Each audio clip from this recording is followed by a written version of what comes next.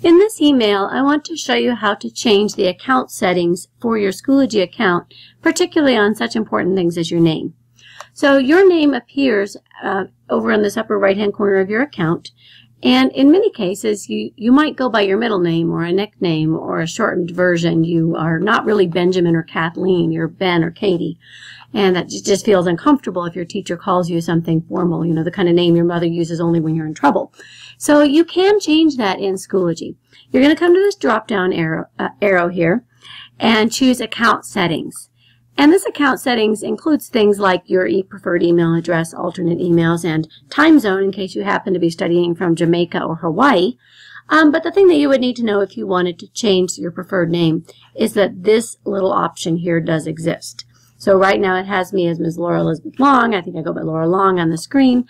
But if I wanted to be called the Queen, or if I wanted to be called Elizabeth or Lizzie or something instead, I would simply type that here. I'm going to go with the Queen for right now. And then I would save my changes here. And when I do that, I will appear in all of my posts and in all of my Schoology activity as the Queen. And I'm going to go change that back because I don't think I really want to be known as the Queen, even though I kind of like that idea in a silly way.